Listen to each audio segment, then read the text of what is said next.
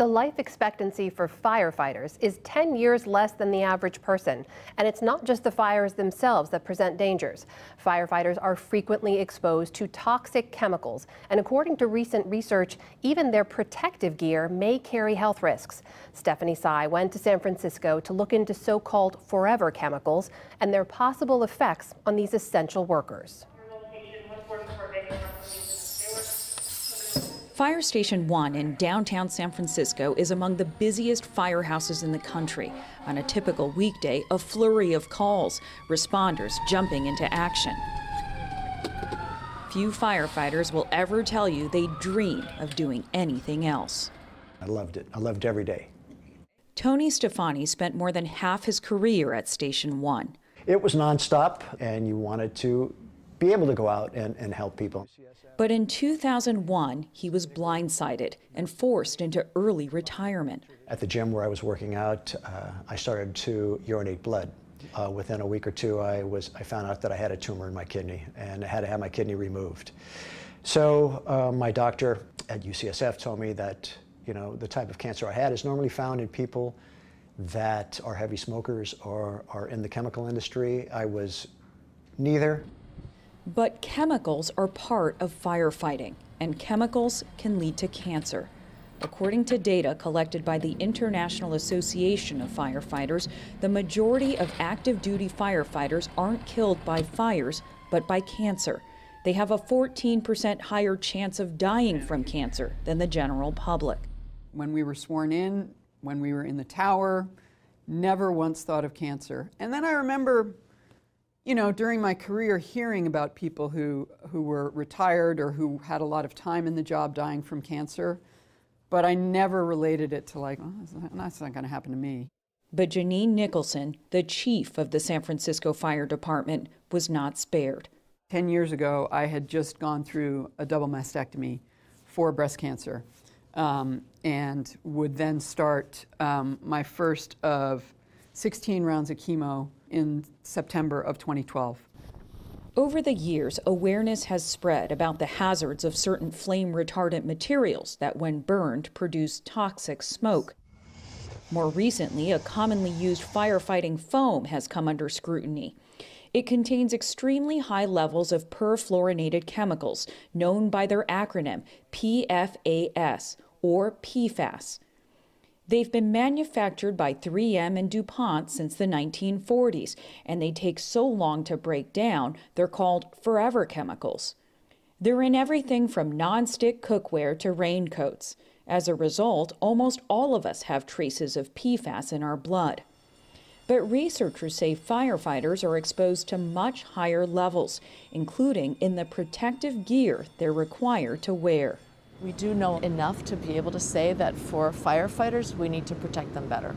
So it might be that certain chemicals... Kari Nadeau and Mary Prunicki at Stanford University are researching the impacts toxic smoke and PFAS have on firefighters' health. We can see the degree by which these exposures of PFAS has affected their cells and their DNA. It's possible to find the footprint of one chemical versus another on the DNA of a person. And that will really help us know, after chronic exposures, to what degree is a cancer in a firefighter associated with PFAS. I think the PFAS chemicals did play a role, absolutely, in the type of cancer that I was diagnosed with. After I went through treatment and the diagnosis of cancer, within a 5-year period, 4 more firefighters at Station 1 contracted transitional cell carcinoma, the same type of cancer that I had. Stefani often had to handle the PFAS-laden foam that the industry is trying to find a replacement for. But not even he knew until recently that firefighting suits, called turnout gear, also contain a high amount of the chemicals. Teflon is in between the moisture barrier and the thermal liner. Oh, okay. Teflon is a PFAS chemical. Battalion Chief Matthew Alba says for all the occupational hazards that can't be eliminated, PFAS in turnout gear can and should be. In late August, the International Firefighters Union advised members to wear turnout gear only when necessary. It won't be truly PFAS free until that Teflon barrier is taken away. The National Fire Protection Association is looking at the issue. Gear standards are set by volunteer committees, which include manufacturers and firefighting officials.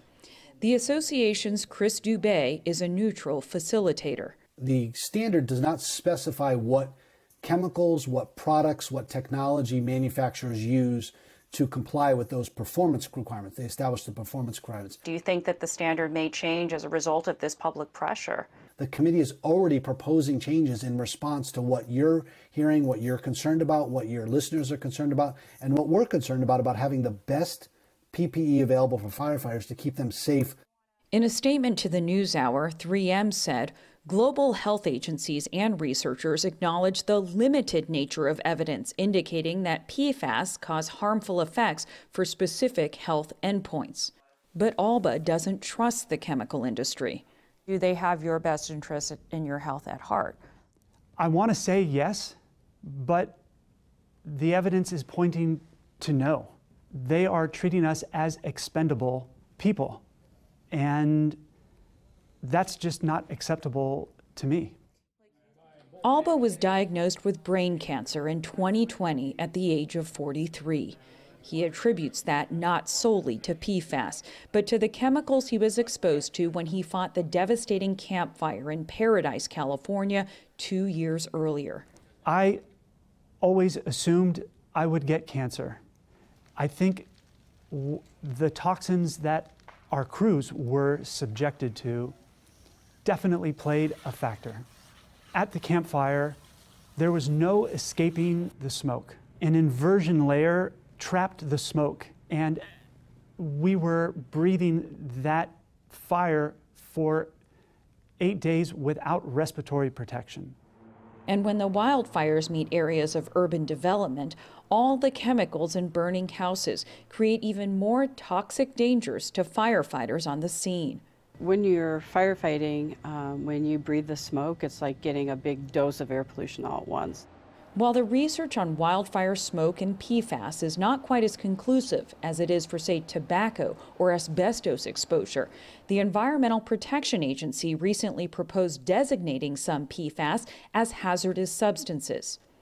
Stanford researcher Mary Prunicki says understanding what dosage can lead to disease is key. What would be really nice is if we could figure out a way to look at someone's blood and say, okay, you've had enough exposure. If you don't stop now, you're going to have dire health consequences down the line. Several months ago, Tony Stefani's cancer came back, this time in his bladder, although you'd never know it from watching the 71-year-old crush a workout. Do you have any regrets? None. I would do it again. Yeah. Even though you've lost a kidney to it? Yeah, I'm still active. It has not stopped me from doing what I want to do. I don't even think about it, to tell you the truth.